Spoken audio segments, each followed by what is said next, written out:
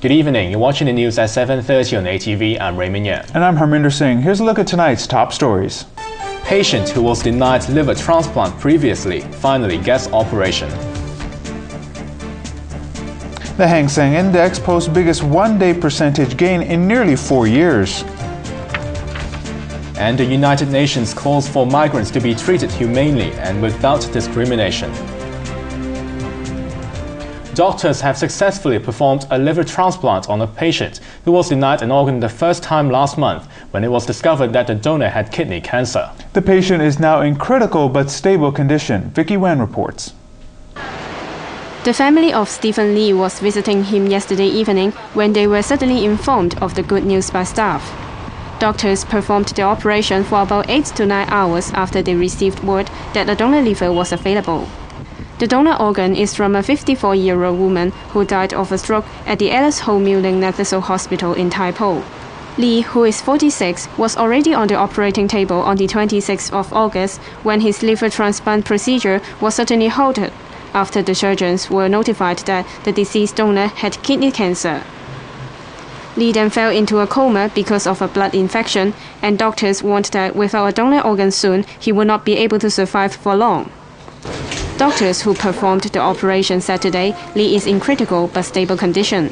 Because he had operations 2 weeks ago, and at that time there was some bleeding after the operation. There was some blood clot in the inside in the abdomen. So there was actually a very limited space to put in a new liver. I think that is the main difficulty. But other than that, we have done half of the operation last time. So this time, we basically just have to reconnect all the major vessels, and that's pretty much about it. Earlier, surrounded by reporters at the hospital, Lee's wife, who had been appealing for a donor to come forward, expressed her gratitude. Some 3,000 patients in the city are waiting for organ transplants. Vicky Wan, ATV News. Local stocks rose sharply for a second day, with the benchmark index posting its biggest one-day percentage gain in nearly 4 years. The Hang Seng Index gained 872 points, or 4.1%, to close at 22,131. Turnover was $115 billion.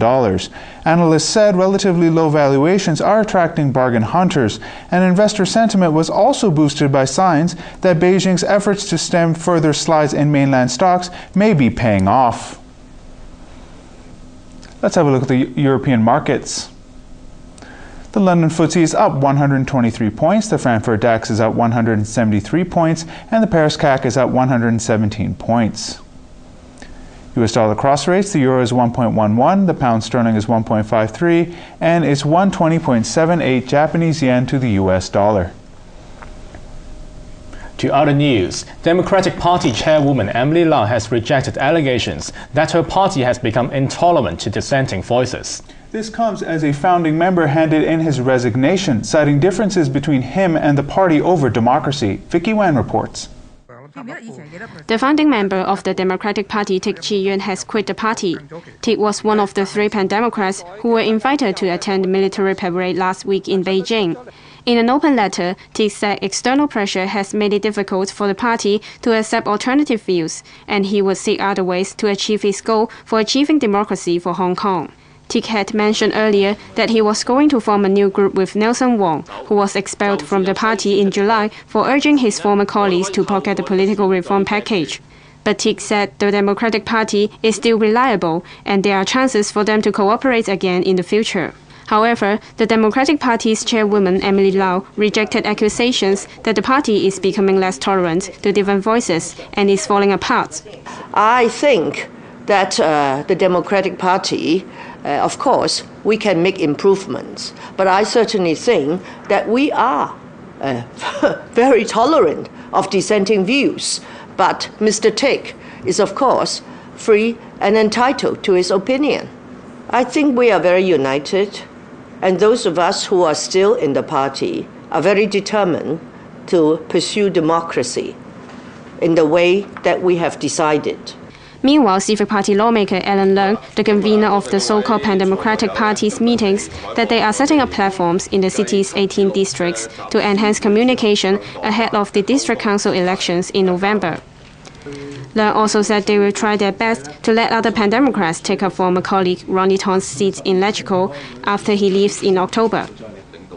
Leung said they hope to have direct and regular communication with Beijing. Because only by doing so can we hope to ensure that Beijing would not misjudge about Hong Kong situation as a result of hearing only one side. The meeting ended with Leung handing over the post of convener of the Pan-Democratic Party's meetings, previously known as lunchbox meetings, to Labour Party's seat Ho. Vicky Wan, ATV News.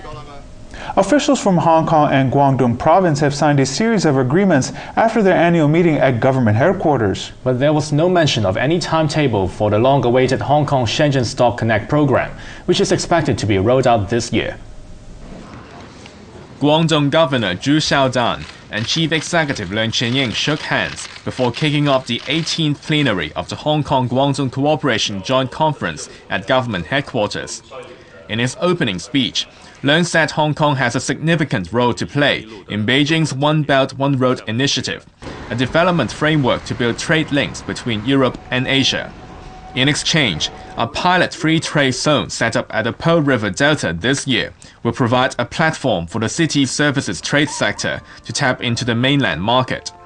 Zhu described both sides as good neighbors and brothers, adding Hong Kong's expertise in shipping, financial, and trade industries will help Chinese enterprises reach out to the world. The two governments then signed cooperation agreements involving sister schools, food safety, electronic commerce, intellectual property rights, and rescue coordination.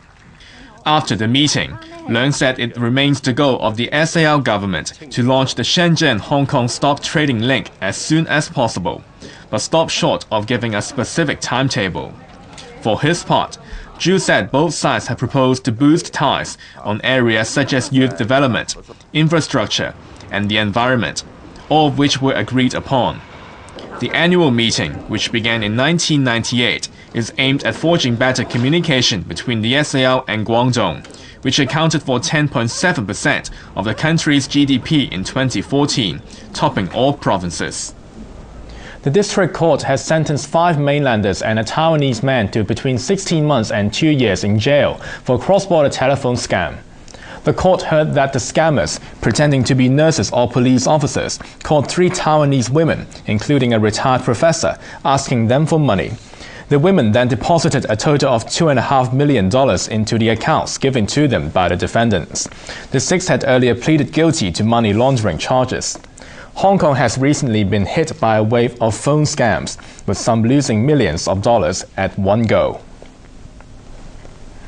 The Education Bureau says it will wait for a report on lead in water before deciding if water safety tests should cover all schools across the city. But first, in our roundup of local news, New People's Party Deputy Chairman Michael Tian has revealed details of a private meeting with a top mainland official in Beijing last week. Corinne Yeung reports.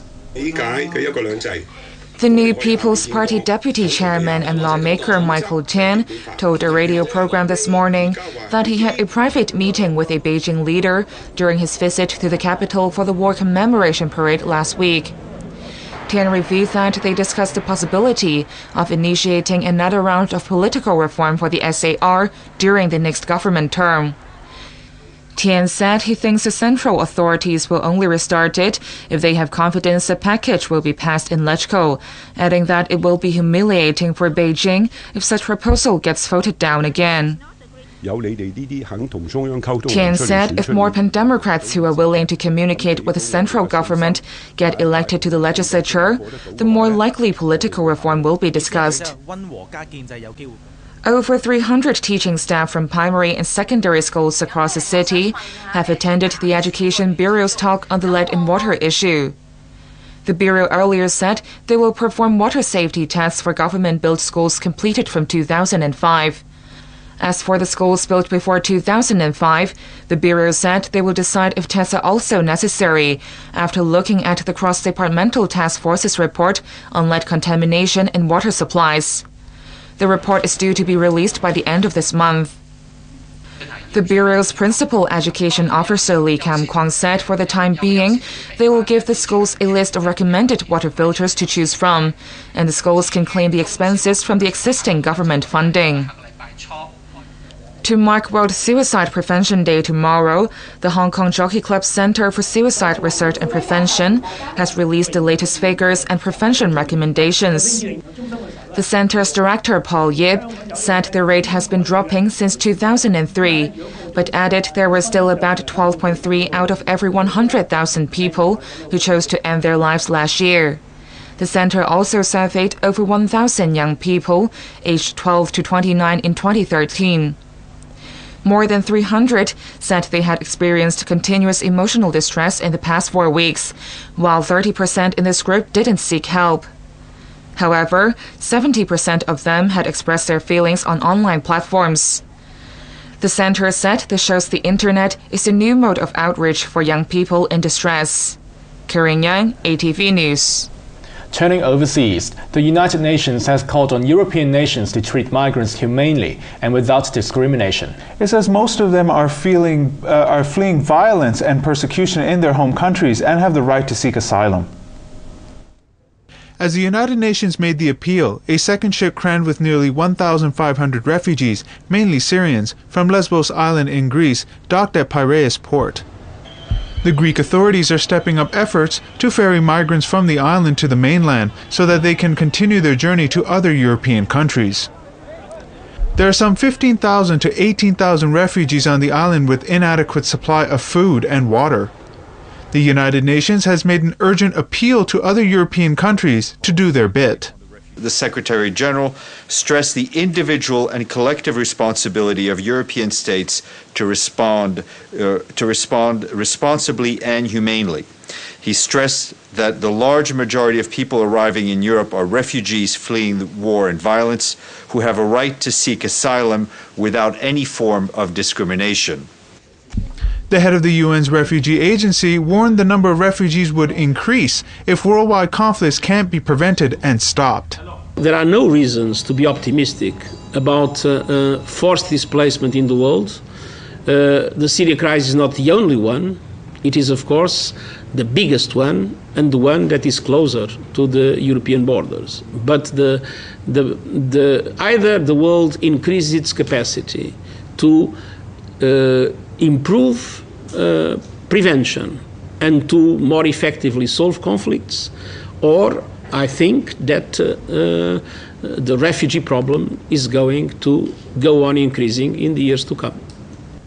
The UN says at least 850,000 people are expected to cross the Mediterranean seeking refuge in Europe this year and next. In relation to the migrant crisis, there have been criticisms of wealthy Muslim nations not taking in any of the refugees. A British Airways flight caught fire as it was preparing to take off from Las Vegas airport. But first, Thai police have brought the second arrested suspect near the site of the bomb attack that killed 20 people, including from Hong Kong, 3 weeks ago. The second suspect, who was arrested near the Thai-Cambodian border with a Chinese passport earlier this month, was brought back to areas near the Erawan Shrine, the scene of the deadly bombing. The suspect, Yusufu Miraili, was taken to perform a reconstruction of the moments before and after the blast. Miraili had allegedly told police that he had traveled to Hua Lamphong Station in Bangkok from an apartment in the outskirts of the capital where police had found bomb-making materials in an earlier raid. The police said the man had confessed to being part of a network and to being in the area of the bombing, but did not elaborate. The police believe the actual bomber is the yellow-shirted man caught by a surveillance camera and is still at large. A British Airways jetliner caught fire in Las Vegas, Nevada as the plane was about to take off. The flight was bound for London before pilots aborted takeoff. After taxiing a few minutes on the runway, the aircraft was preparing to take off on runway 7 left at McCarran International Airport in Las Vegas. The aircraft, a Boeing 777-200, experienced a fire in its left side engine as it was preparing to take off. Firefighters who arrived at the scene were able to quickly extinguish the fire. The Boeing 777 was carrying 172 passengers and crew and were able to exit the plane via emergency slides before flames and smoke engulfed the plane. 2 people suffered minor injuries and were taken to hospital.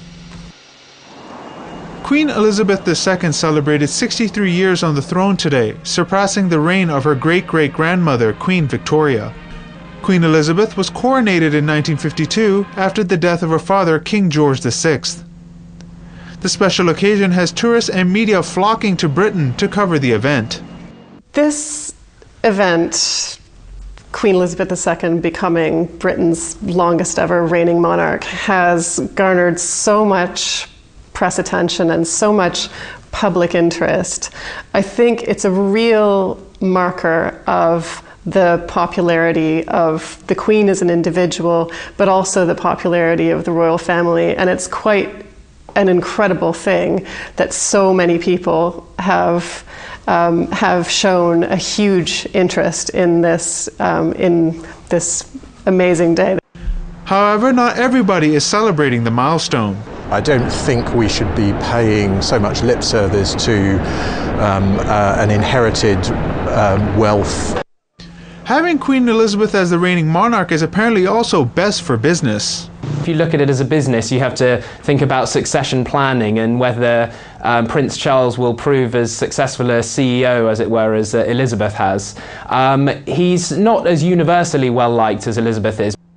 Royal assets are said to be worth £22.8 billion, putting the monarchy in the top 20 global rich list, while Queen Elizabeth herself is also the largest landowner in the world.